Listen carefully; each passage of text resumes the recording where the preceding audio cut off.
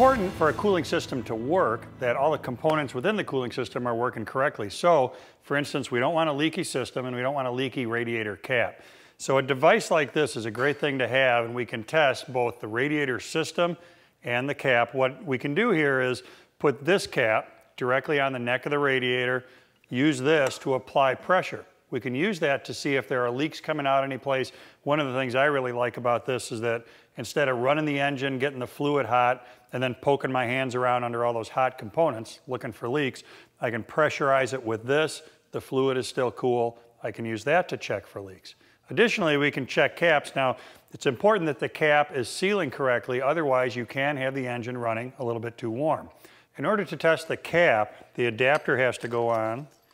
Top of that adapter looks like the neck of a radiator now, so the cap can go on there. You want to know from the cap, from the numbers on the cap, how many pounds that cap is designed to take. So this is a 16-pound radiator cap, and that's going to affect our test.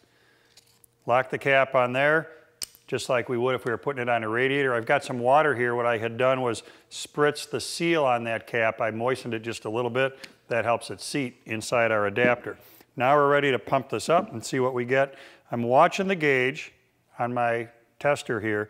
I want the needle to hit the yellow over here. That's my 15 to 16 PSI range. Once it's there, that cap should allow it to stay there, to hold that pressure for at least a minute.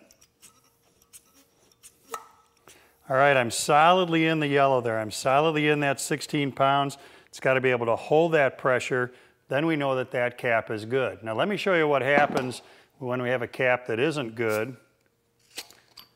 So I'm going to put this one on there. It doesn't even look that great, but watch what happens when we pressurize this one. I can't get this to hold even an ounce of pressure as I pump this.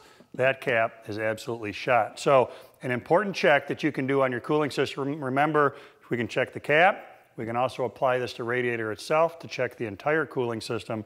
Great device to have in your shop.